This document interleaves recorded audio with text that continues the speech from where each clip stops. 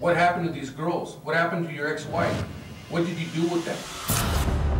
Are you accusing me that I killed them? Or... I'm accusing you of murder, Donnie, and I want to know what happened. Did I personally kill them? You would answer, what's this? With a knife or whatever? You are going to be booked for a triple murder. Do it. You're trying to tell me you had nothing to do with it. This guy is my friend, stupid. You're done. You're stupid. Done.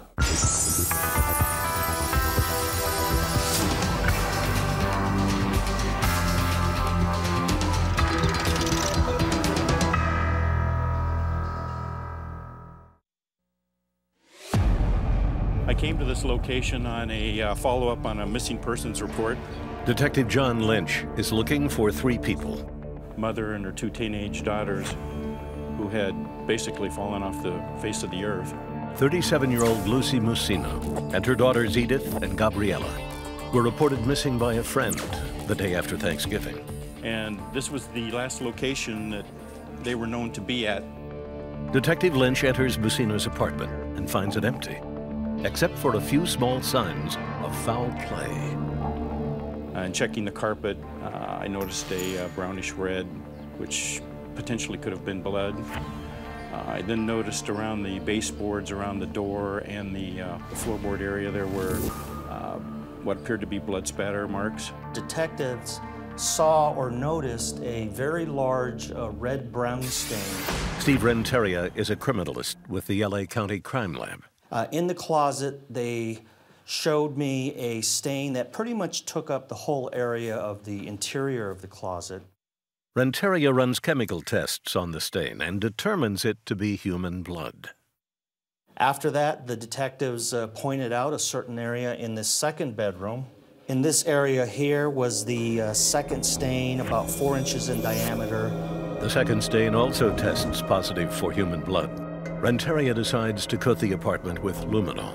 We started in this bedroom and we sprayed the entire carpet area.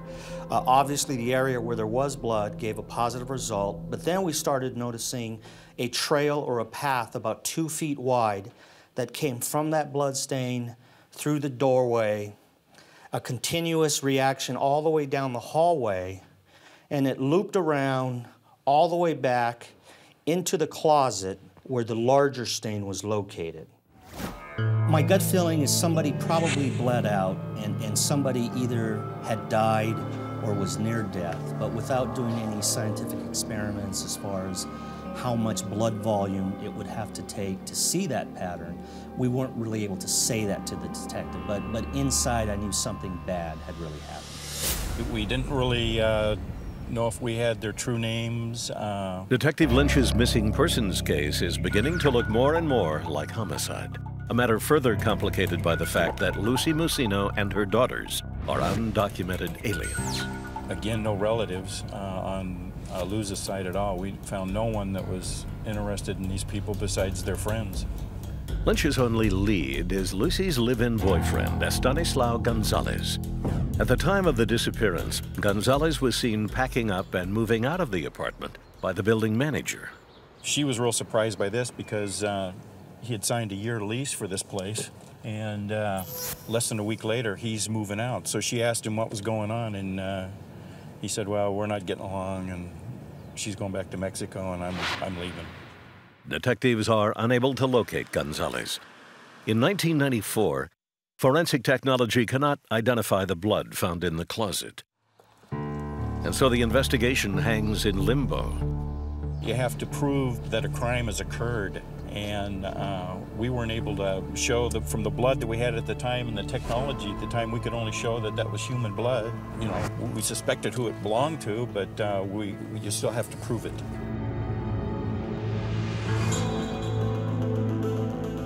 This is the cold case homicide room of the Downey Police Department. Sergeant Jim Elsasser is closing in on retirement when he decides to take a shot at one of Downey PD's most puzzling cases. We had no idea where the suspects were, and maybe the biggest stumbling blocks is we had no idea where the bodies were. We just had 3 missing persons with a lot of blood, evidence at the scene that we were unable to analyze. Like many in the department, Elsasser suspects Lucy Musino and her daughters are dead, and that the key to the case lies with Musino's boyfriend, Estanislao Gonzalez. I knew that there was a good likelihood that this man had killed those children. And when I was doing my investigation on it, I ended up getting photographs of these girls, 8 by 11 photographs. And I had one for each child. And every time you get a little tired or discouraged or something, you look at the pictures of these children and you just realize, hey, you know, this guy killed them and he's getting away with it, and he's got away with it for 5 years. And I was going to do what I could do to find him. On the morning of September 9th, 1999, Sergeant Elsesser sits down at a computer terminal and begins to search for Estanislao Gonzalez. 6 hours later, he develops a lead. I ran his vehicle identification number, and I ran it through US DMV, which is we can get license information from all across the United States. And even though his license plates no longer were on file, the VIN came up, and he had just registered that vehicle in Las Vegas. Elsesser gets on the phone with Las Vegas police, who are able to confirm Gonzalez's whereabouts. They did a stakeout on the house. They saw him come home. They saw his vehicle. I knew he was there. Finding Gonzalez is one thing, building the case for murder quite another.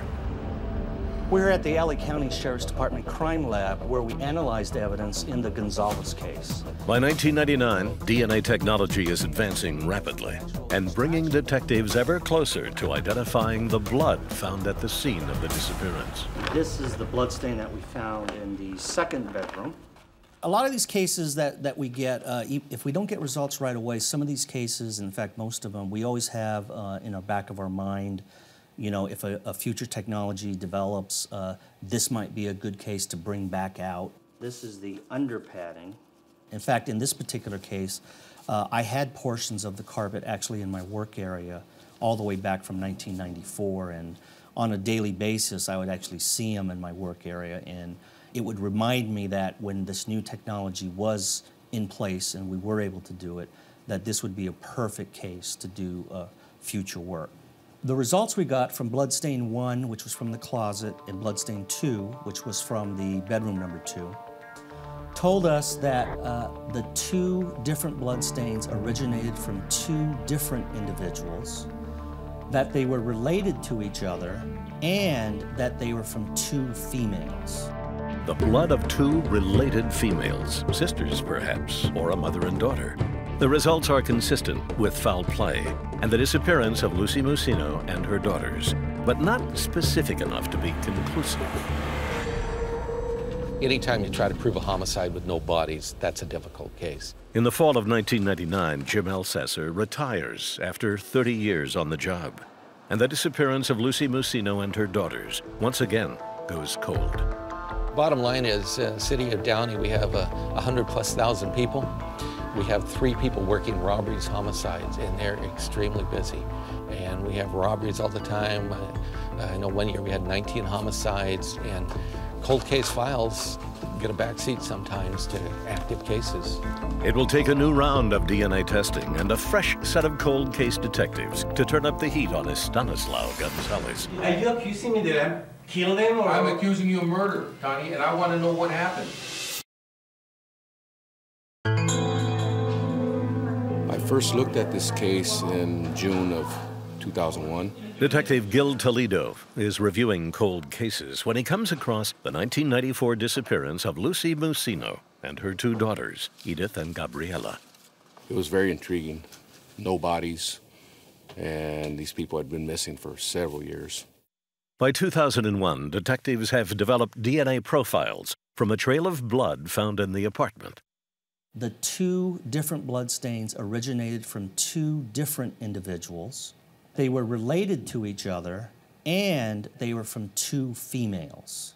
So we wanted to try to identify them, and one way was to locate a relative that could provide us with some DNA through blood or saliva to compare with the blood we found in the apartment. And what we learned after talking to the investigators, that there were 2 living children from the missing mother that were possibly with the suspect in Las Vegas. The suspect in Las Vegas is Estanislao Gonzalez. Gonzalez fathered 2 of Musino's 4 children and abruptly skipped town with them when Lucy went missing. And we told the detectives if they would be able to get a sample from those 2 living children, we would be able to compare the genetic profile from those children to the bloodstains found at the crime scene. And it would tell us, number one, if one of them could be the mother of the living children, and by default, the second stain would possibly be the daughter to that particular mother. Downey detectives pack up and head for Vegas, gambling on a hunch that saliva samples from Lucy Musino's children will help unlock the mystery of her disappearance. We came to the trailer and we decided to knock on the door and use a ruse that we were Child Protective Services. Linda Turner is a detective in Las Vegas, called in by Downey PD to help make contact with Estanislao Gonzalez and his children. He was very cooperative. He told us that we could look around his trailer, that we could talk to him, that we could talk to the kids. And I began questioning him about the conditions of the mobile home, the children, whether they're attending school regularly. Normal questions that a social worker following up on something like this would normally ask. The trailer was dirty. There was food, but it was very disorganized. There was dog feces inside the trailer. I asked him, by the way, where's the mother of these children? And he appeared extremely startled. And we asked them, where is your mother at? And I remember the twins just staring at us kind of blankly. They said they didn't have a mother. And I asked them if they remembered their mother. They said they did not. I asked questions about what happened to her. He said that she left him long ago. I asked her if he knew where she was. He indicated that he didn't. He really wanted to avoid that line of questioning. Gonzalez doesn't give up any new information, but detectives come away from the meeting with a connection they had hoped for. And I pretty much laid the groundwork for a follow-up that I was going to come back in the near future to check the children's health, make sure they're okay, they're being fed, they're going to school. And that was the time we were planning on actually getting the saliva sample from the kids away from him. So we knew the twins came here every day after school. 2 weeks later, detectives re-established contact with Gonzalez's children at a local Boys and Girls Club. So we came here, told the twins we needed to do a health check on them. They remembered us. They were very cooperative, and we took 1 swab from the female and 1 swab from the male. Back in LA County, Steve Renteria compares the children's DNA to profiles developed from the bloodstains found at the suspected crime scene. What we found out was the DNA results from the 2 living children were consistent with being the natural children of the bloodstain we found in closet number 1. So by doing that, we were able to establish that that is where the mother bled out in that particular crime scene. Cold case detectives believe they know where Lucy Musino died. Now they prepare to take down the man they suspect killed her. At that point, we were excited. I mean, we were jumping out of our seats, wanting to go down there, and you know, obviously as investigators, we want to arrest this guy and get him off the street as fast as we can. Before making an arrest, detectives place a wiretap on Gonzalez's phone and approach his sister Delia Mora in hopes of stirring the pot. We asked her if she had seen or spoke to her brother, whether she knew the whereabouts of Luz Musino and the girls, and she denied any knowledge of them. We had a team, a surveillance team on her, watching the house, and immediately, within minutes, she packed up her car with another male, got on the freeway, and drove maybe about 20-25 minutes out of where they lived. Detectives keep a tail on Mora as she pulls off the freeway and gets on a payphone. The team that was watching her called us and said, hey, she's on payphone right now, she may be calling her guy. Sure enough, our guys in the wire call say, we got a call coming in. Hello? ¿Qué pasó? ¿Cómo estás? Soy yo, Delia. Oye, no, estamos todos bien, fíjate, nomás que hay muy malas noticias. Malas noticias. Ay. Sí, quiero que te sientes y que te relajes. Mira, Danilo, vinieron hoy a mi casa, yo no sé cómo dieron con mi teléfono, con mi dirección, unas personas de homicidio, en el cual andan buscando a Lucy, a Gaby y a Eddie. There was a pause in his conversation almost again as if he sounded if he was startled. He didn't know how to respond to it. Pruebas, dice evidence muy contundentes, dice que tienen evidencias. No sé si estos babosos imbéciles quieren asustarme para quitarte a los niños, por eso te digo. No sé qué hacer entonces. Pero no sé qué puedo hacer. Estoy haciendo mi vida aquí lo mejor posible, ya ves, bajo qué condiciones. Y ya lo sé. Y encima todavía tengo un problema así tan grande. During the conversation, she offered to take him to Mexico, help him escape to Mexico. ¿Por qué no te llamo mañana y vamos a pensarlo bien? Tenemos que pensar algo. Si te quieres ir a México, vamos, yo te ayudo. Uh-huh. Pues si es necesario, lo tendría que hacer por los hijos. Once she made contact with him, we were not going to let him out of our sights. We just wanted to see what his reaction would be. With Gonzalez now talking about a run for the border, detectives need to move quickly. We didn't want him to get the children in fear of if we end up trying to take him down, we'd have a hostage situation, or he may even harm the children. Detectives know Gonzalez is headed to the Boys and Girls Club to pick up his children, and that's where they plan to take him down. Gonzalez walked out of the Boys and Girls Club with the twins. He walked towards his car. As soon as he got in the vicinity of his vehicle, we stopped him. When I first mentioned to him that I wanted to talk to him about the disappearance of Luz Musino, his jaw dropped and everything came tumbling down on him. He was very startled.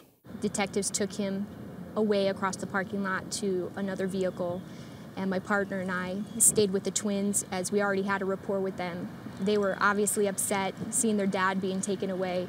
We stayed with them, comforted them. You are going to be booked for a triple murder. That's fine. Gonzalez is arrested and taken in for questioning. So we're going to deal with it that way. Do it. There, the detectives will find the suspect to be less than contrite. This guy is my friend. You're done. What if I told you that I had evidence that you did something to this woman? Me? Yeah. I don't understand what you're saying. An interview room in Las Vegas. Cold case detectives Gil Toledo and Dwayne Cooper turn up the heat on Estanislao Gonzalez, a man they suspect of murdering Lucy Musino and her two daughters, Edith and Gabriela. What if I told you that when we went into that apartment, we found evidence of something happening to some people in that apartment? How would you answer that? How would you answer that, Tony? He denied for the good majority of our interview. I became very accusatory. I accused him of murdering them. I want you to tell me what happened, Tanya. What happened? I want you to tell me, Tanya, because you know want what? me to tell you what happened? What? I want it happened with their bodies. What happened to these girls? What happened to your ex-wife? What did you do with them? Are you accusing me that I killed them? Or? I'm accusing you of murder, Tanya, and I want to know what happened. I laid some things out to make him believe that we had a whole bunch of evidence that would implicate him in these murders. And let me tell you something, you do a lot of things to a body. To burn it, dismember it, do all kinds of things to get rid of a body. But you know what? Tiny minute particles of DNA will still be around. Even if you bury it, we find stuff like that all the time, Tony. DNA. 3 little letters that appear to have a big impact on the suspect's demeanor. We can prove it. Okay, now you can prove that I killed these people. Yeah. Did I did this with my own hands? Did I kill these people? Yes, you were involved in their murders. He stated, you think I killed them. You think I killed them. Well, he did that. He was motioning in a stabbing manner. Or did I personally kill them? You would answer, what's this? With a knife or whatever? Did you kill him with a knife? Okay. With a gun? I don't know. Huh? I don't know. I mean, you motion like this. What does that mean? Okay, I'm sorry for this, okay? Next time, I'm going to go like this, and then you go like this. How about that? You made the motion. Okay. Okay. Well, we are talking about people being murdered. People could be murdered all kinds of different ways. Okay. Why did we go to that? During the point of that interview, he became very angry with me. You're going to apologize to me one day. I'm not going to apologize. You're going to apologize? I'm not going to apologize. Unless you tell sorry unless you for what you are doing right now to me. Unless you tell me where their mother is. Detective Cooper and Toledo had interviewed Gonzalez for over 5 hours. Dennis Flynn is a detective with the Las Vegas Police Department. As questioning of Gonzalez reaches an impasse, Flynn is called in to transport the suspect to the county jail. The ride to the jail was about a 15-minute drive. Using the opportunity to do a little questioning of his own, Flynn takes on the classic good cop persona. We were both divorced fathers, that we had both had 2 children. We knew it was like for someone to try to take your children from you. The suggestion that Lucy Mussino was attempting to take the twins away seems to strike a chord with Gonzalez. He then started to agree with me that the mere fact that she was going to take his children, the 2 twins, away from him, the thought of that made him enraged. And he began to start to confess. As Gonzalez begins copping to knowledge of the murders, Sergeant Flynn heads back to the police station, back to the interview room. I want to know what you can tell us about this incident. Well, we pick up these 2 guys. He told us that these 2 workers that he hired to help him move things out of the apartment that day were the ones that actually murdered Luz Mussino and the girls. And the 2 guys turned back and then pushed it inside of the apartment. And his story just didn't make sense because he kept giving us some cockamamie reason why they would murder them. Okay, so you just kind of ignored their screams and In cries a way, for help? In that moment, yes. Okay, so they were crying, they were screaming for help. They were beat up. You know something was happening to them, correct? Yeah. And you decided, I didn't want no part of this, I'm getting out of here. That's pretty much what happened, right? Gonzalez is trying to spin the facts to minimize his involvement, but can't avoid placing himself at the scene and providing detectives with details only the killer would know. And at this point, you see bodies lying on the ground with blood. Yes. There's blood on the carpet. Yes. Okay? And you know they've been killed. Okay?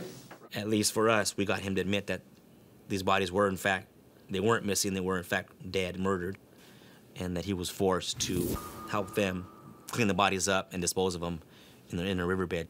You're trying to tell me now that they forced you to take them into your van? It's closing in on 10 p.m., and detectives aren't buying Gonzalez's tale of furniture movers turned cold-blooded killers. You know how much sense that makes? 0. Doesn't make any sense. People aren't that way.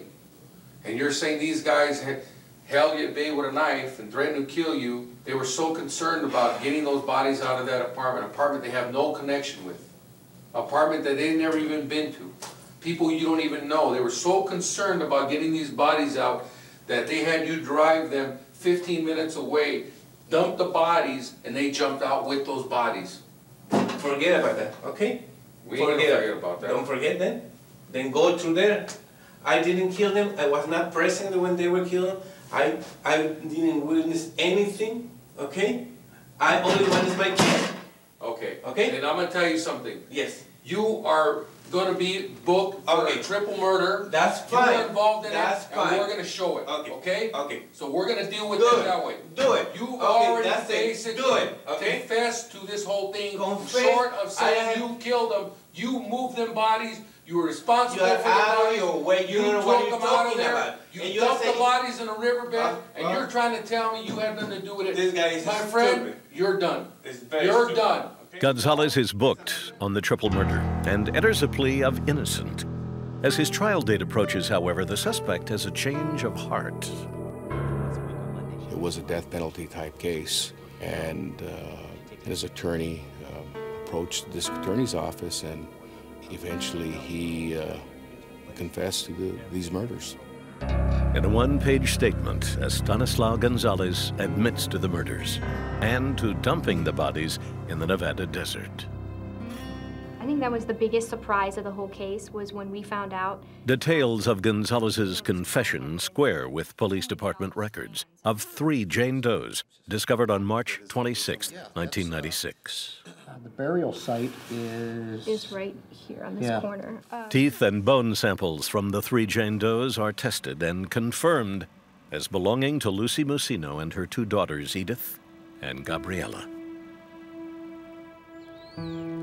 It's bittersweet when I come out here. Today, their bodies rest here at the Palm Cemetery in Las Vegas.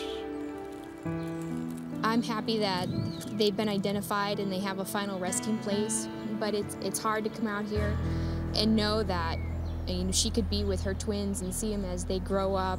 But I'm glad that there's been some kind of resolution to the case and that they finally have some place to be and the twins can come out and they can visit their mom whenever they want to. Lucy Musino's surviving twins are currently living in a foster home in Las Vegas. As for their father, Estanislao Gonzalez, he will be spending the rest of his life in a California prison.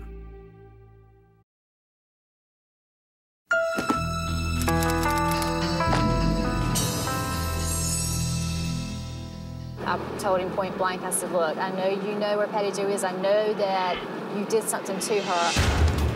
And I begged him to please just tell me where she is. And he kept saying, I don't know where she's at. I did not do anything to her. I said, I just want you to have one last thing to remember our family by. And I slapped him so hard. But that, believe it or not, made me feel so much better. I always keep a picture. Anytime I work an investigation, I keep a picture of the person missing or the victim because you always look back and the person is not just a number or not just something that fades away. Keith Isom is an investigator in Pittsylvania County, Virginia. He doesn't investigate a lot of homicides, but the ones he does get, he takes personally. It's someone that actually lived and had a family and had thoughts and had breath, and now possibly something has happened to them. And so you keep reminding yourself that why you're going forward is for that person that you got that photo. The picture Isom holds close belongs to Patty Jo Pulley. On May 16, 1999, her pickup truck is found abandoned near Highway 62. Patty Jo herself is missing.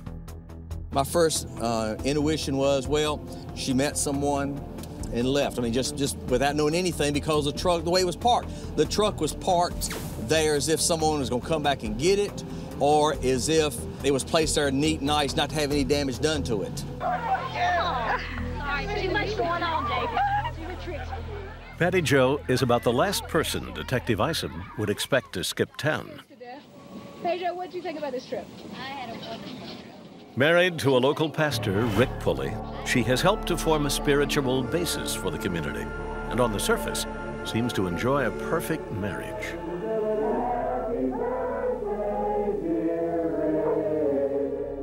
They were involved in almost every aspect of our church. Rick and Patty Jo worked with our worship team, and they worked with our young people. And with the youth ministry, there was a lot of outward ministry, mission work. They did a mission trip at least once a year. Randy Sedeth is the lead pastor at Rick Pulley's church. Judy is his wife. In church, she would lay her head on his shoulder, so there was obvious affection there. They seemed to be a happy couple. Only concern we would have had would have been that they were maybe too committed to the church ministries, and we were trying to get them to rest a little bit more, do some things outside of church, outside of mission. On the surface, everything looked fine. Of course, everyone has little problems, but as you begin to look behind the scenes, and that's where you start finding out that everything is not as it appears. 18 hours after Patty Jo went missing, Detective Isom drives to Rick Pulley's home to talk to him about his missing wife. Well, when I first came here, my intention was to give him my card, introduce myself to him, and if there's any way we could be of any assistance, to let us know.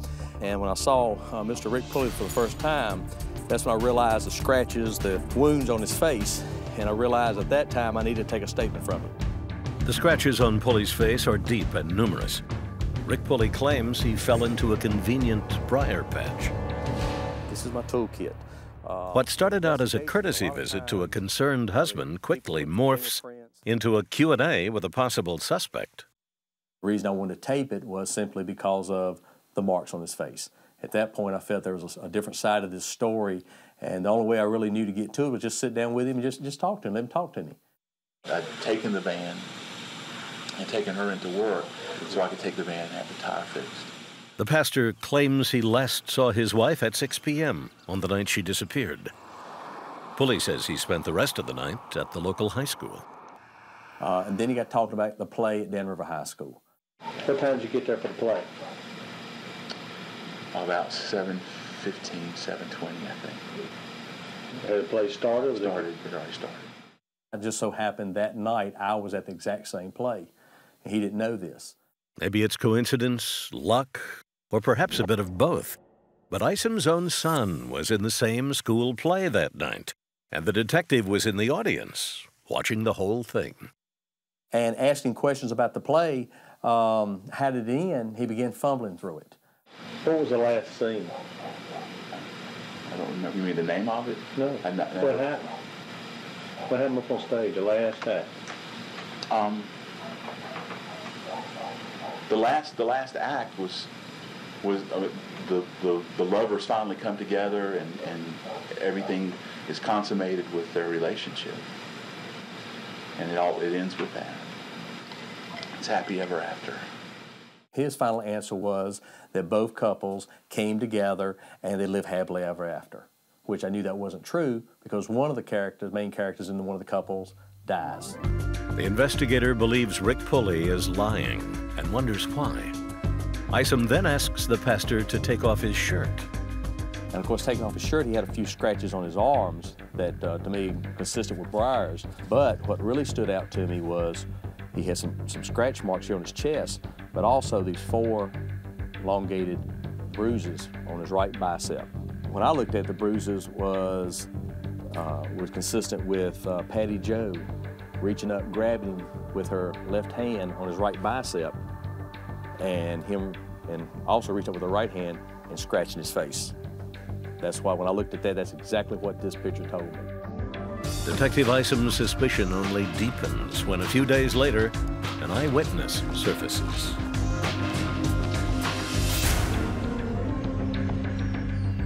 He was walking right along this area right here.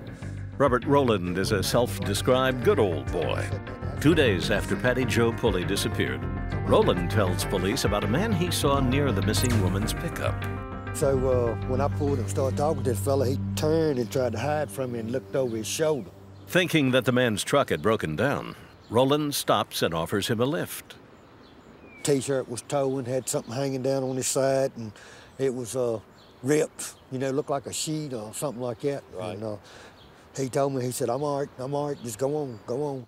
Robert Rowland identifies a photograph of Rick Pulley as the man he met on the side of the road.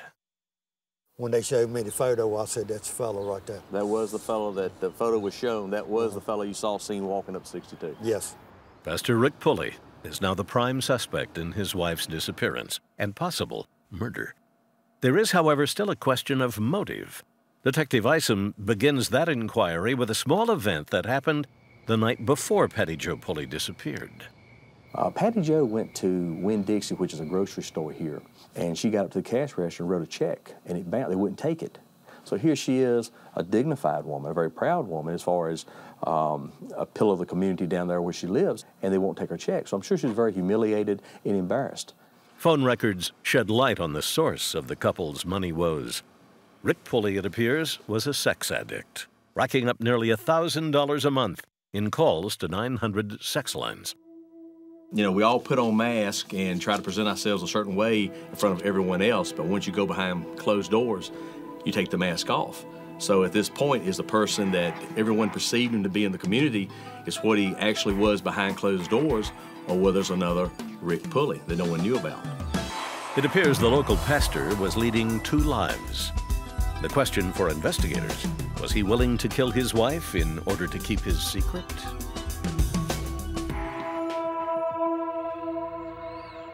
So they searched the area, trying to find a scent, looking for her or anyone that may have left the truck. 6 months after Patty Jo Pulley disappeared, investigator Keith Isom walks the area looking for her remains. It's a thing of every night, I lay in bed trying to figure out where she could be. I looked everywhere I knew here in Virginia, on this side of the river, along the roads, knowing she was somewhere here, but not knowing exactly where. One person apparently not as concerned with Patty Jo's whereabouts, her husband Rick. 3 months after the disappearance, he leaves town, moves to southwestern Virginia, and literally never looks back. You know, he didn't start it all over again up there, a new life. I never heard again from him. Never called, asked me how the case was going or anything. So he sort of forgot about me, but I didn't forget about him. Detective Isom believes Pastor Pulley to be his killer. The problem, without a body, there is no case to be made for murder. I just need a body. You know, I've got all the circumstantial evidence together, and once you put the pieces of the puzzle together, you've got a picture. But until I've got that body, then the picture's there. But the most important element is missing, and that's the crime.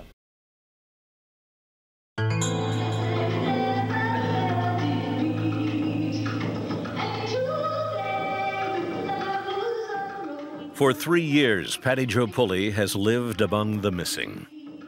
Then, in December 2002, a project geologist takes a walk under a bridge, one that places Patty Jo forever among the dead.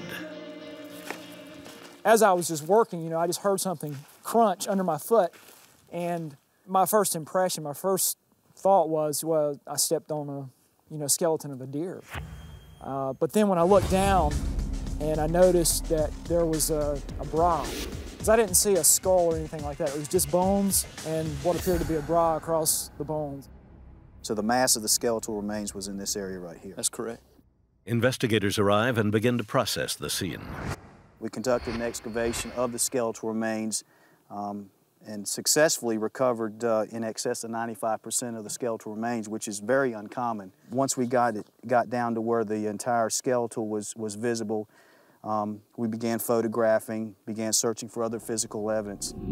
Scraps of clothing, as well as dental records, confirmed the remains to be those of Pulley. A length of rope tells investigators Patty Jo was murdered. This was very crucial, and what this indicated was the possibility or potential binding of the victim or possibly being used as a weapon for strangulation purposes. The recovery of the remains, the ropes that were found with the remains, basically led from a missing person case from Virginia evolving into a homicide investigation for North Carolina.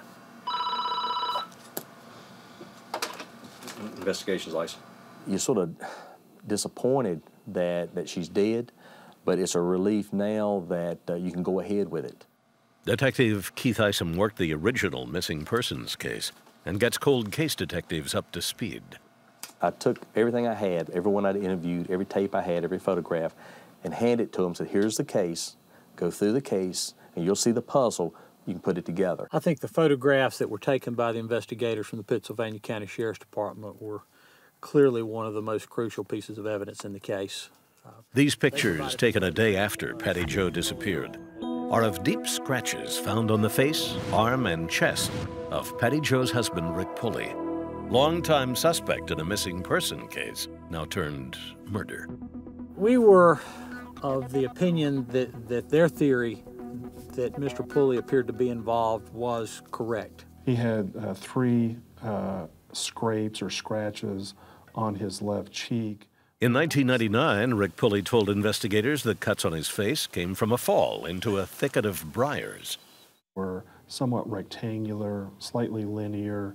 And a forensic pathologist at Wake Forest University, Dr. Patrick Lantz, evaluates that possibility. So I just went out and just sort of thrust my arm into a briar patch to see what would happen. And of course, like most people would know, I got some superficial scratches on my forearm. And with enough effort, you might actually get one to bleed. But for the most part, these are fairly linear.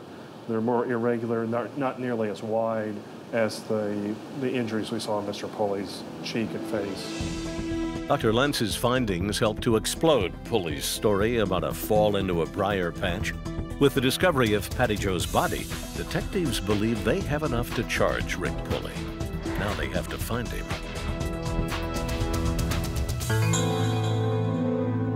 It's like a place you would go if you wanted to hide and get away, you know, not be found.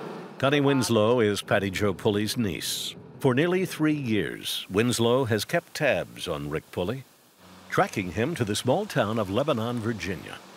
I begged him to please just tell me where she is, and he kept saying, I don't know where she's at, you know, I did not do anything to her.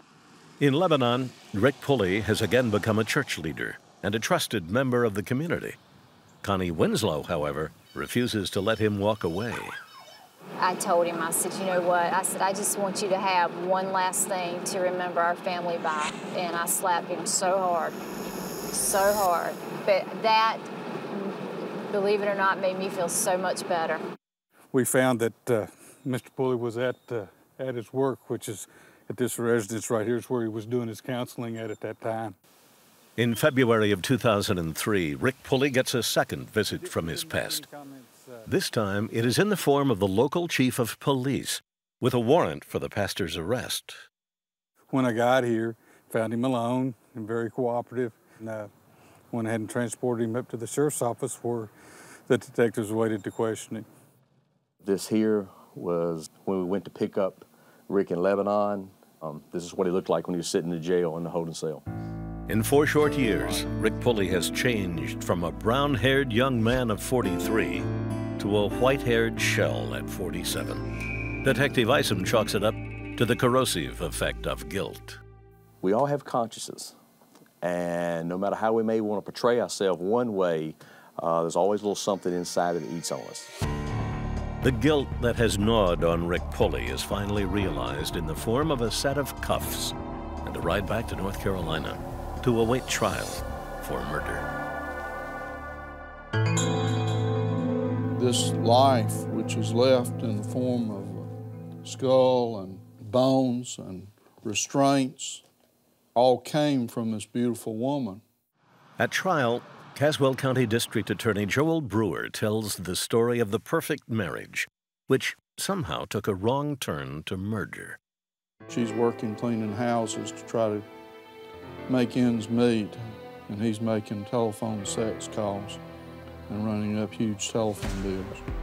The DA doesn't have DNA or fingerprints. What he does have, the gashes on Rick Pulley's face, scratching out the identity of a killer. We told the jury at the beginning of our final argument that in Genesis, the Lord set a mark on Cain, and then we began to explain to the jury how the mark was set upon Ricky Pulley by Patty Jo, and what this told to Keith Isom. And pretty much the best witness on the whole thing was Patty Jo, to where she left a mark on Rick's face and his body. Because if it had not been for that, it's a good possibility he'd have got away with murder. On October 29th, 2004, Rick Pulley is convicted of first-degree murder and sentenced to life in prison. It's justice for Patty Jo. And now the family, even though they'll always miss her, there's some type of closure. We're going to put it on the roadside or this side? On a cold January morning, the family of Patty Jo Pulley places a cross near the bridge where her remains were found. Well, try it, hit it on that side another time or two. We let her lay there 3.5 years, and he knew where she was and we didn't. She was our baby, and we had a lot of good times, didn't we, Rita? I didn't want the death penalty for him. I thought it would be too easy. I think knowing him and the type of person he is, what he has now, life in prison without parole, is exactly what he needs. It's the worst thing for him.